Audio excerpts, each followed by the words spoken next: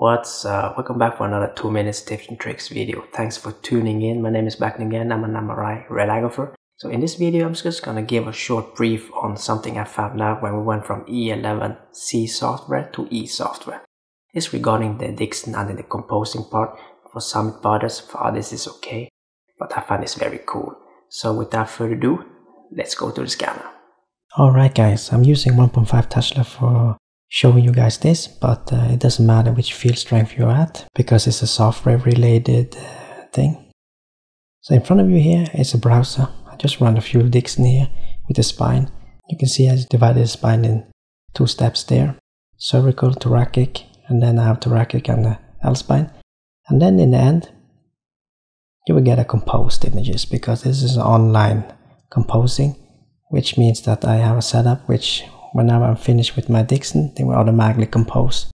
So it's not offline, which means that you have to manually do it afterwards. So you can see that all the composed images, 4 images, is in phase, out of phase, water and fat only, are in one stack, as you can see there. And this is from the software E11c. You can see there is one stack. This is image 66 out of 76, so it's all in one stack. So now we're going over to the software E11e. Same here, I divided this spine into 3, cervical, thoracic, and then the L spine.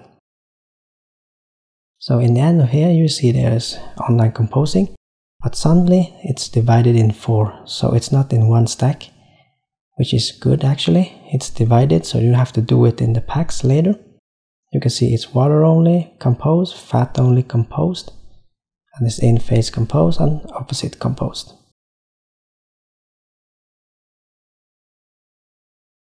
And there you go, they are all divided in each separate series. That's from E11e.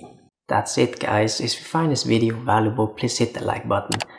And I have a question for you before we close up. Did you notice this change when you updated to E11e?